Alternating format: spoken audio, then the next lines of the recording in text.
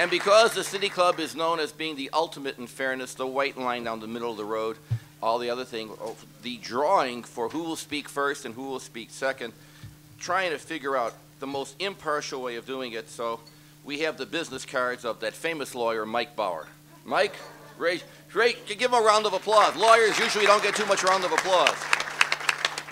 So, Paul, pick a card. Any card, right? Open it up. You speak first. Okay. Now, let's see, just to show me. There was a number 2. I believe. And Mike, I will keep these personally in case I need a cab. In case I need a cab. All right. So, this is the rules for the debate, and our famous timekeeper, Joy Saxon, I believe, is also on a mission to Palm Beach, Florida. So, your moderator, taking on the dual task, will also be the timekeeper. So, candidates, I believe I believe it's either a Greek or an Italian word.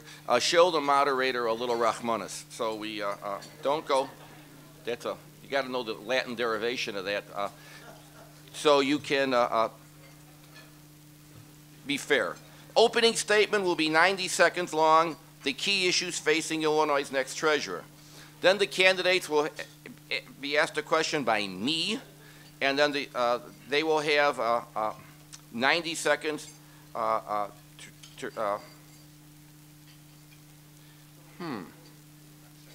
90 seconds, I'll make it up. 90 seconds to answer and 60 seconds to respond. Then each candidate will have a question for the other candidate. That'll be 30 seconds and 90 seconds to respond. We have a microphone there. You can go to the microphone. We'll try and alternate questions. You'll ask a specific candidate, and we're going to rotate, so each candidate gets the same amount of questions, 90 seconds to respond, to answer the question, and 60 seconds, the famous Jeff Berkowitz, 60 seconds to respond. And then last but not least, by the way, the debate will run much smoother than the introductions, why I would be my party's best candidate for treasurer in November. Each candidate will have a closing statement of 90 seconds. Those are the rules, unless I change them. So this is the City Club. All right, ladies and gentlemen, our two candidates for state treasurer for the Democratic Party nomination. We have Paul Mangieri, who is currently the Knox County State's Attorney. Round of applause. And we have Alexei Giannoulias, which is close enough.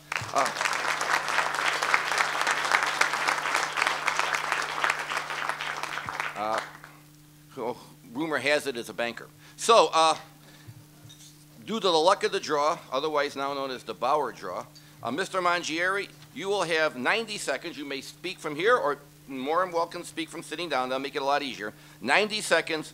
Topic, the key issues facing Illinois' next treasurer. Mr. Mangieri. Paul, thank you very much. And ladies and gentlemen, first let me express my appreciation and thanks to the City Club of Chicago for sponsoring. Time out. Is that better now? Okay, thank you.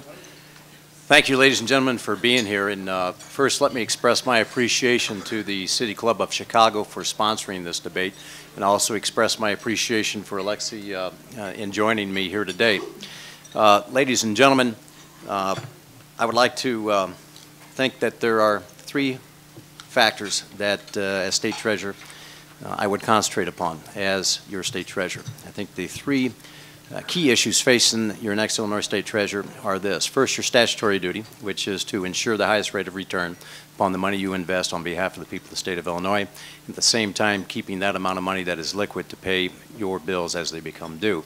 Secondly, as State Treasurer, what I would like to emphasize, and I think it's a key issue for this particular office, is greater utilization of the office to spur economic development or to address community needs through a revitalization of the linked deposit program.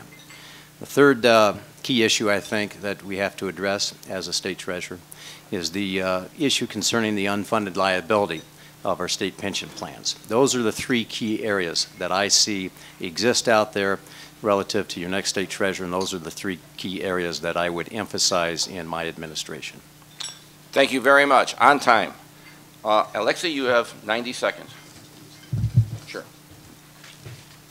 Let me begin by thanking the City Club of Chicago and the very comical Dr. Paul Green and my opponent, Paul Mangieri. My name is Alexei Giannoulias, and I'm the most qualified candidate for this office. I'm a banker. I'm a community banker. I come from a banking family, and after all, the state treasurer is the state's banker. My parents, Greek immigrants, came to this country with the dream of starting their own business, and in 1979, my father founded Broadway Bank on the city's north side. Under my leadership as vice president, the bank has more than doubled in asset size into a financial institution with over $800 million in assets. Over the last 4 years, we've been the top performing bank in the state of Illinois. Over the last 2 years, we've been the top performing bank in the United States. I manage both fixed income investment portfolios and loan portfolios. These are investments which represent over $700 million in depositor funds and capital. Just as it is the state treasurer's job to protect and invest the taxpayers' money to achieve the highest rate of return, it's been mine to do the exact same for the depositors and investors of Broadway Bank. Now, the state treasurer is responsible for investing over $12 billion in taxpayer funds. And this state needs a financial manager during these difficult and trying economic times. The people of Illinois deserve a fiscal watchdog as their next state treasurer. Someone with economic experience, investment background, someone who will work hard to ensure that the citizens of Illinois are not regarded merely as taxpayers, but as owners and investors of this state and its assets. I know how to make money work. I have a track record of making money work, and I will make money work for the people of the state of Illinois.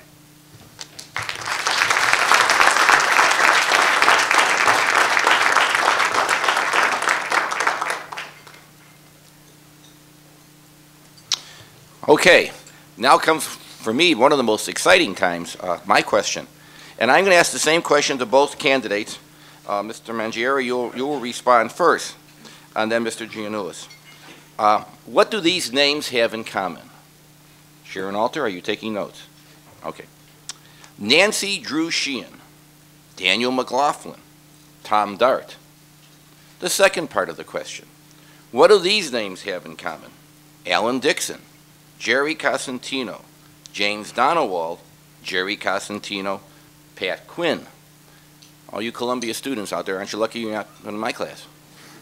The first set of names are the people that Judy Bartopinka beat, the last 3 elections. The next list of names are the 5 Democrats who kept the state treasurer's office for a very, very long time.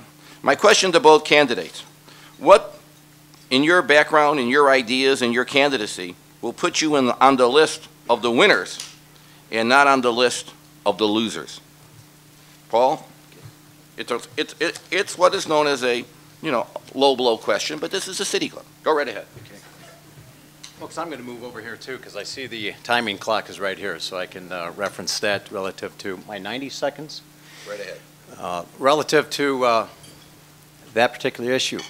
The 3 last unsuccessful Democratic candidates for the office of state treasurer and the list of those 5 who have been successful. What I would share in common with those that have been successful is that none of them have been a banker. There has never been a banker that has been elected to the office of state treasurer. Not Adlai Stevenson, not Alan Dixon, not Mr. Donowald, Costantino, or Mr. Quinn. None of them have had that background. What they have had is something that I believe I possess, and that is life experiences and leadership skills. I think that's what sets those individuals apart. I think that's what I bring to this table respectfully, more so than my worthy opponent. And that would be this. My life experiences are such that I am a leader. I believe that you manage money, you manage portfolios, but you must lead people. And at the state constitutional level of a constitutional officer, there's a clear line of demarcation between those who lead and those who manage. And I think that's what would make me successful in that particular position.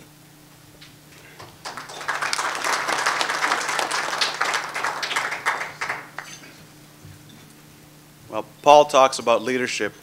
You know what Adlai Stevenson said about leadership? You can't lead a cavalry charge if you think you look silly on the horse. So leadership is important, but it has to be leadership relevant to the office. And Paul's been a state's attorney for a long time, so maybe he would make a great attorney general. But this office is about financial know-how and fiscal experience. Could you imagine if someone ran for attorney general without being an attorney? Now, what Paul didn't mention is that Pat Quinn was the director of revenue for the city of Chicago, the third largest city in the United States. Judy Bartopinka was the first woman to ever serve on the audit commission in the state legislature. So maybe it'd be better if they were bankers, but they weren't. So what we need, what is important is to have someone with that financial experience, that investment background, and someone who's going to bring new ideas to the office. Today I'm proud to announce that we're going to be starting a state savings program initiative to help people, teach people about spending priorities, asset accumulation, and how to save money for the future. I'll talk more in general about it. I see you got about 4 seconds left. But we'll be talking about that more soon. But it is about someone who's going to bring new ideas, not about their political experience. It's about a financial manager.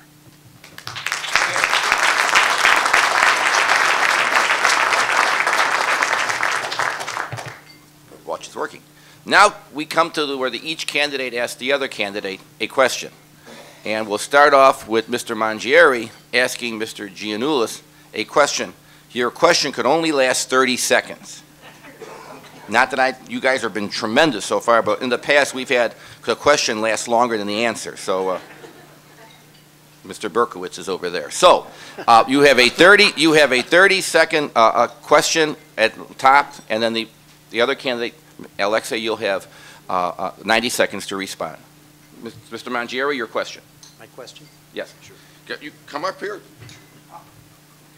Getting tired, but it's... Alexei, I would respectfully suggest that you and I do have a common background. We both attended college. We both attended law school. We've both engaged in other pursuits. You in semi-pro basketball, myself in serving the United States Navy as a JAG Corps officer. Ultimately, at the point that you're at right now, you've been involved in the banking business for a number of years. The question that is presented to me by many times when I'm out on the state is why he may have some financial knowledge. What governmental experience, what inner working knowledge do you have of how government works, and how would you address that as a state treasurer?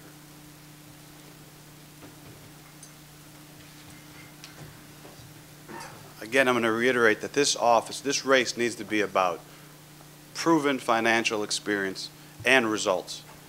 As I stated earlier, I'm the vice president of a bank which has over $800 million in assets, and under my leadership, it's been the #1 bank in the state of Illinois for the past 4 years, and one of the top performing banks in the United States. But these figures are not abstract figures. These funds represent people's lives and people's futures. I've come through on the trust that they've placed in me. I am prepared to be the state's chief investment officer and act as a financial watchdog for the people of the state. This is not about being a politician. I think people, in a lot of respects, have had enough with politicians running for fiscal office. This is a fiscal office. It's not about I used to be this, I used to be that. It's about who can help get the best rate of return on the state's assets, on these $12 billion. Who's going to look at innovative programs, like looking at the way other states get higher rates of return?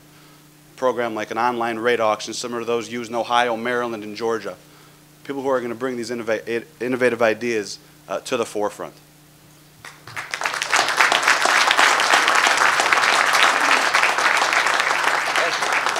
Ask your question of Mr. Mangieri. Paul, while I understand that you have legal experience as an attorney in the Navy and as a prosecutor, you have no financial or investment experience.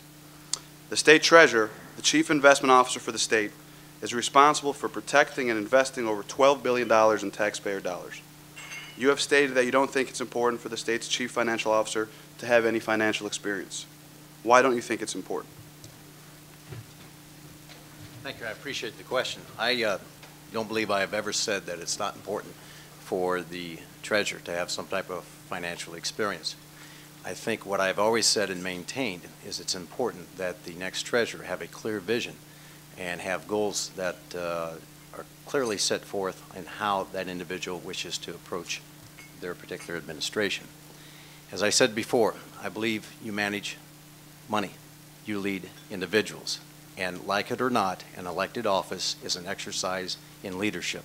not management. Beyond that, the investment of the money for the people of the state of Illinois is such that is not speculative. By statute, by law, you are restricted in the manner and method in which you're going to invest that money. A clear leader puts those people in place that has their own area to watch out for. And as the state treasurer, that's what I would do. I would lead, and I would put those people in position of management positions that best complement their talents.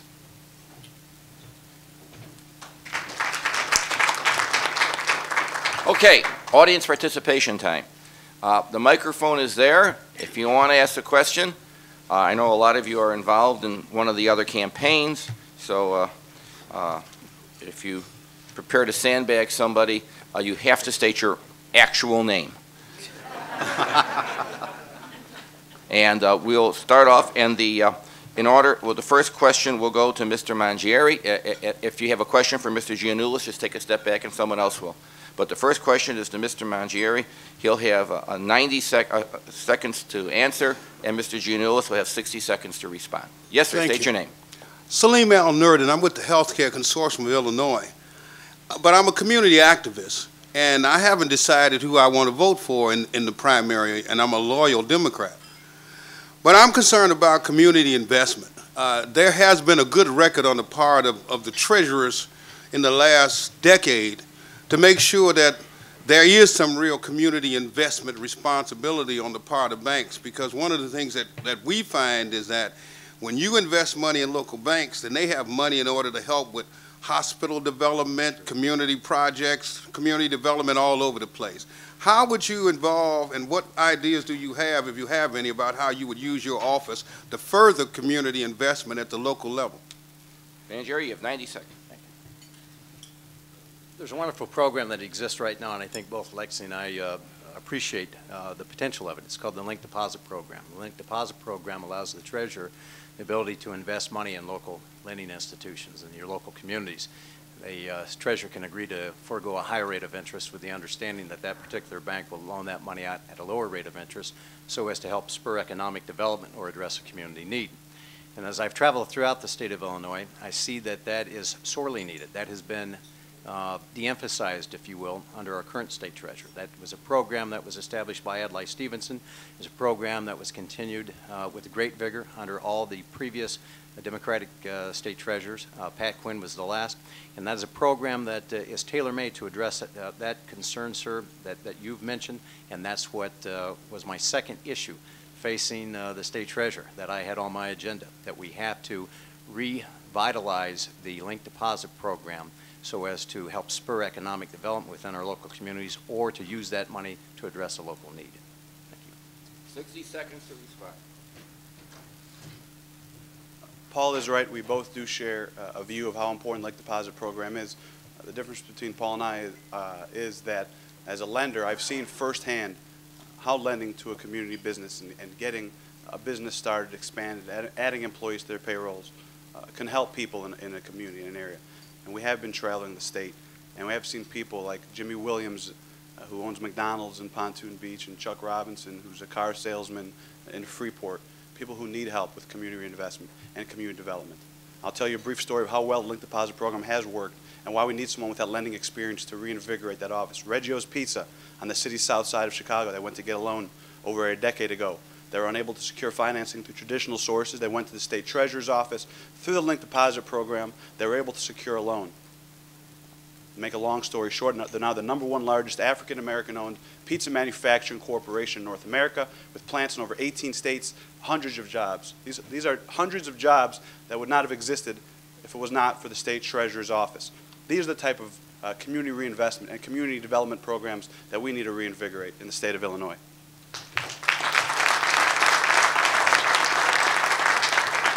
A question for Mr. Giannoulias. Good afternoon, everyone. We're having discussion because my question is for Mr. Mangieri. And take a step back. That's why I was going to take a step back. Ms. Reese, do you want to ask a question? You were in line. Seems to be a little. Yes. No, sir, go ahead. Go ahead. Boy, that's a. This is to Mr. Giannoulias. This is to Mr. Giannoulias. Good thing we don't have 3 or 4 candidates. This could get very tough. Go right ahead. Much has been made about having a regional balance to the Democratic ticket. What do you feel is more important with regards to this race, whether or not we have regional balance within the ticket or the qualifications for the office? 90 seconds. Again, there's this argument that we need geographical balance to the state's ticket, and frankly, there's merit to that argument, Senator.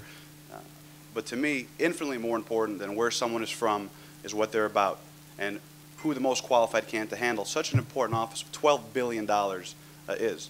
And I'm glad that my opponent on the Jeff Berkowitz show said leadership has no zip code, and I agree with him wholeheartedly. It's about who the most qualified people for this office are. So I'm from Chicago. Can't apologize for that. You can blame my parents for moving here. But we need the most qualified candidates for this office. Thank you for your question, Senator.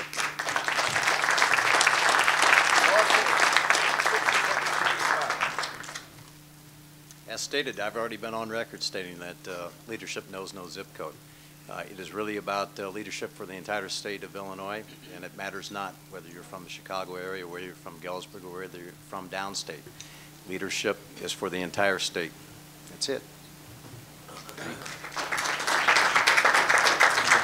Now a question for Mr. Mangieri. Yes. State your name, please. My name is Dr. Linda Culberson Abington, and even though I don't classify myself as a political activist or a community activist, I should say, I definitely am a staunch Democrat, and I do have concerns about the community. And my question deals with payday loans.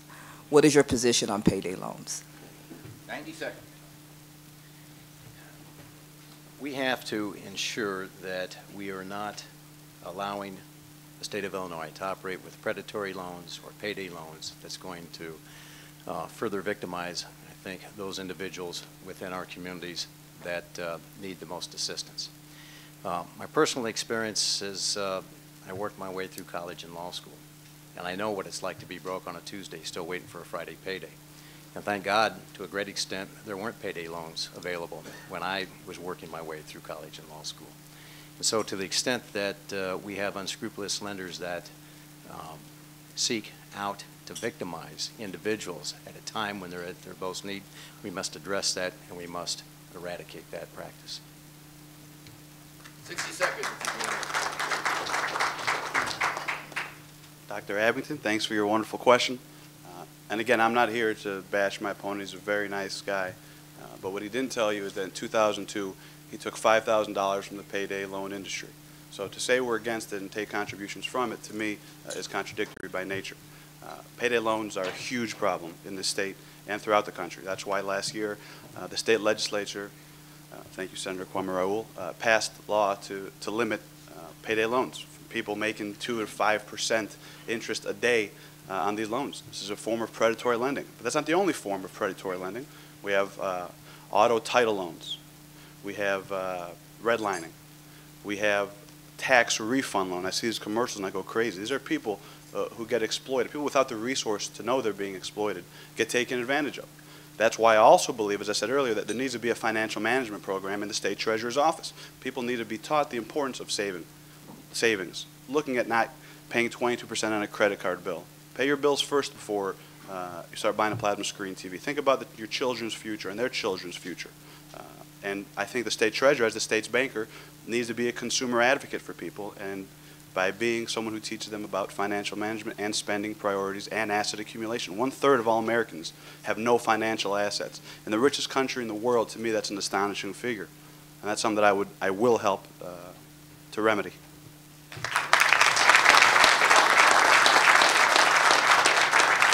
Question for Mr. Giannoulias. Yeah, Lawrence Hayes, Chicago Communicator newspaper.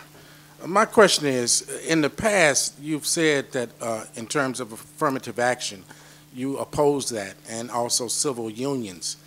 Then it's been said that your position has changed. Could you address that, and why did it change? Giannoulias, go ahead. 90 seconds. I think you're one place out of turn. That question sounds like it was for Mr. Mangieri? Yes, it was. Okay, I think the question is, Ms. Reese, could you ask a question of Mr. Giannoulias? Boy, My- we had 3 or 4 candidates here. Well, you Columbia kids, keep note of this. Go right ahead, Ms. Reese. My name is Judith Reese. I was a trustee of University of Illinois for 12 years, and my question is about Governor Blagojevich's subtraction, removal of pension funds, monies from the pension fund. I can tell you that the university faculty and staff are extremely, I don't think angry is not too strong a word. They're extremely concerned about this. I would like to know if you support the governor's position or if you regard this as a raid on the pension funds as the Republicans charge. Thank you. Mr. Giannoulias, right? Yes, go right Doesn't ahead. matter, whatever. Well, don't say that it doesn't matter. Okay, well, I don't care who goes first. You asked your question. I do agree with you. I think what's happened with our pension system is a tragedy. This state has the most underfunded pension system in the United States. Over $40 billion of this state's debt is directly pension related. The next highest state is Ohio with $29.5 billion. That's a $10 billion difference between us and the second worst state. But the underfunded pension system is a structural problem. And I would like to reiterate my support for comprehensive structural pension reform. And I think the Governor's Advisory Commission on Pension Benefits is a great place to start. One idea that's been thrown out is to cap end of career pay raises for state employees at 3 or 5%. If you can put an end to these career end sweeteners, you can help save over $17 billion over the next 40 years. But again, we also have to be forward-looking when it comes to pensions. And one idea is to invest Illinois pension assets in the state of Illinois. If we invest on Illinois' main streets instead of New York's Wall Street, we can add over 7,000 jobs by 2013 and increase revenue to the state by $47 million. This pension raid or this pension holiday is a travesty. And if we can immediately implement some of these ideas that the Governor's Commission has and other ideas that help address the structural deficiencies in this pension system, we can help reform this broken system, and we can help ensure that pension-related expenditures do not harm or diminish state spending for education, economic development, special services, and health care. All right. 60 seconds. Appreciate the question, ma'am. That was the focus of one of my previous news conferences that I held throughout the state relative to the issue of our pension plans. It's actually $38.6 billion unfunded liability in the 3 state-funded pension plans. What we have to do is we have to bear in mind that regardless of what the state does, we have to do that. We have to pay those pensions. It's a constitutional mandate. What we have to do is we have to look at new revenue streams. We're not talking about tax increases. My experience has taught me this, that you can be innovative. One of the things I would propose is derivative shareholders lawsuits. If we can identify that money invested in certain corporations like Enron, where the state of Illinois pension system lost some money as a result of the debacle there, I think we can go after that and try to recover that money. That's not going to fix everything, but it at least shows some type of new innovative way to attack the program or attack the problem relative to underfunding of state pensions. I also think that we have to look at and bear in mind that what we're looking at is to the extent that we want to continue to maintain, recruit, and retain good teachers, we have to have the pension program in effect. What was your question? The gentleman that wanted to ask the question to now. All right. And Jeff, you will close because after you, any other question would be basically irrelevant. State your name, sir. Yeah, Lawrence Hayes, Chicago Communicator. And my question was, you opposed affirmative action and civil unions. Now they say that you are in favor of them. What changed your mind? 90 seconds. Respectfully, sir, I don't know who it is that says that I've been opposed to those things, because I don't believe I've ever been on record as opposing civil unions. I support civil unions. To me, relative to that issue, you're either in favor of fairness or you're not. You're either prejudiced or you're not. And I choose not to be prejudiced, and I choose to be in favor of that. So I would recognize civil unions. I think if individuals care about one another, if they love one another, if it's in a nurturing relationship, that's all that matters. Relative to affirmative action, I would not be opposed to affirmative action as well. So I'm somewhat at a loss because I do not recall ever being placed in that particular position. Mr. Giannoulias, to make this fair, you state your position on those two issues, because you shouldn't be commenting on what his position is. Okay. I am for affirmative action in every element, education, public sector.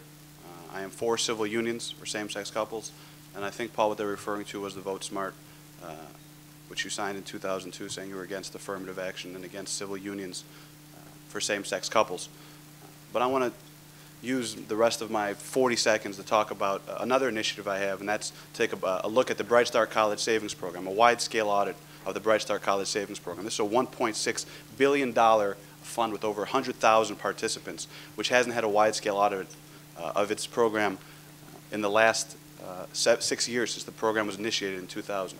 Now in 2007, the current investment manager, which is Legg Mason, their contract is up, and no one's taken a look to see if their rates of return are in line with those of other states, if the fees are in line with those of other states, if the current investment manager's contract should be renewed.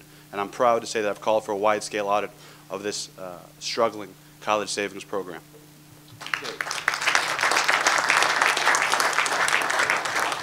To close this part of the debate, Mr. Charm, Jeff Berkowitz. You have 20 seconds to give your commercial, then ask your question. Jeff Berkowitz, host and producer of Public Affairs, airing every Monday night at 8:30 p.m. on Cable Channel 21 throughout the city of Chicago and in many Chicago metro suburbs on Comcast Cable as well. This is to Mr. Giannoulias, if you forgot. Go ahead. Thank you. Mr. Giannoulias. Phone going off, not mine. As you know, there is a so-called pay-to-play system in Illinois. And as you know, the treasurer has a great deal to do with the pension boards. I believe he or she may sit on some boards, certainly has the bully pulpit to influence how they operate. So not only is there pay-to-play in general, but there's a system in which many of those pension boards, if somebody wants to invest funds for them, they need to pay a placement fee, an introduction fee. That's pretty well known. You can take a look at the Joe Kari agreement, in which it was reported that further there's a government official A, which the press pushes to be or points to as Governor Rod Blagojevich and his fundraisers, alleging at least suggesting a kickback scheme of this money going into that campaign. As a candidate for treasurer, what do you think about those placement fees? What would you do about it?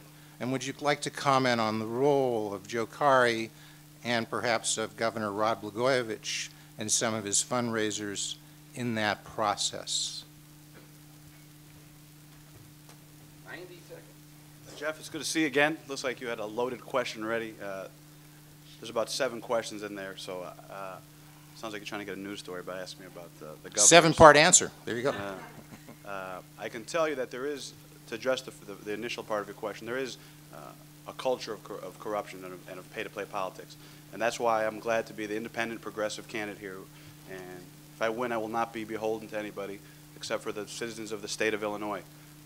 I think what's happening with kickbacks and the Cellini loans, the Cellini hotels, for example, and pension kickbacks is a huge problem that needs to be resolved. That's why we need independent leaders who come in office, people like Senator Barack Obama, like Congressman Jan Schakowsky, like Congressman Danny Davis, like Congressman Jesse Jackson Jr., all people who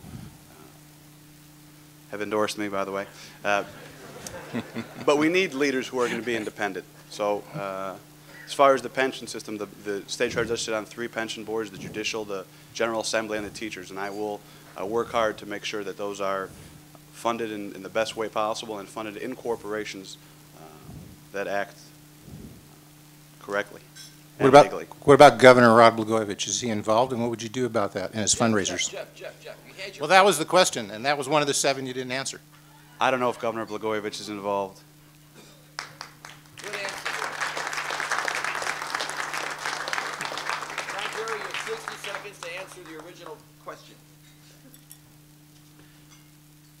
I also would like to state that it's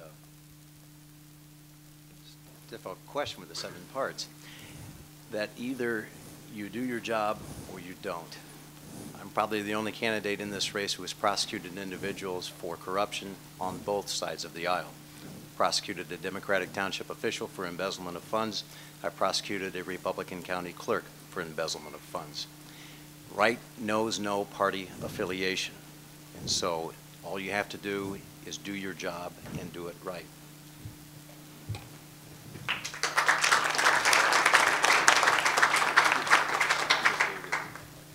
Now we come to the last part of the debate. We'll reverse the order. Mr. Giannoulias will go first. The topic will have 90 seconds. Why I would be my party's best candidate for treasurer in November.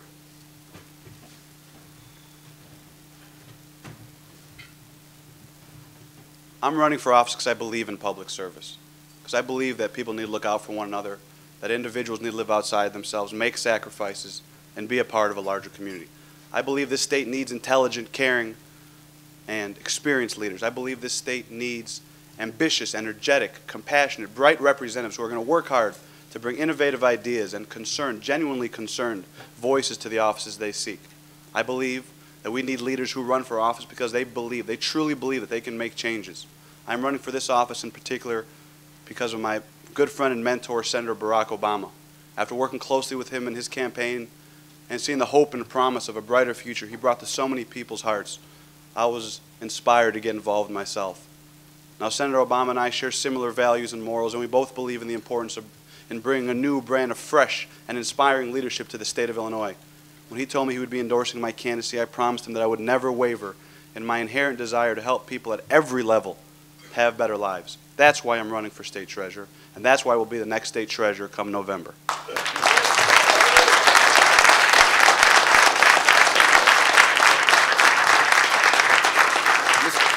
Mr. Mangieri, you have 90 seconds. Thank you, Paul. I appreciate it. Again, I appreciate this gathering and I appreciate the opportunity to be before you. If you listen to Alexi's comments relative to why he got into politics, if you listen closely, you would swear that he was talking about why I got into politics. I've been questioned relative to politics as usual, but for the very same reasons that my opponent expresses a desire to enter politics for the first time at a state constitutional level, I have done that in my own right. The question is, why would I be the best candidate for the party in November? That's because I have a proven track record of being successful in accomplishing things. The first Democrat in the history of Knox County to be elected to office. I was able to reach across party lines to get right-minded Republicans and independents to be convinced of the talents and the abilities that I had in that particular race. I can do the same come November. I can do the same relative to voters from every region throughout this state. I believe that my candidacy is one that will resonate with the voters and that I will reflect their will in Springfield. Thank you. On behalf of the City Club of Chicago, I want to thank both candidates, and I know you're kind of busy, but you each have 1-year membership to the City Club of Chicago. There you go. After 1 year, you pay up.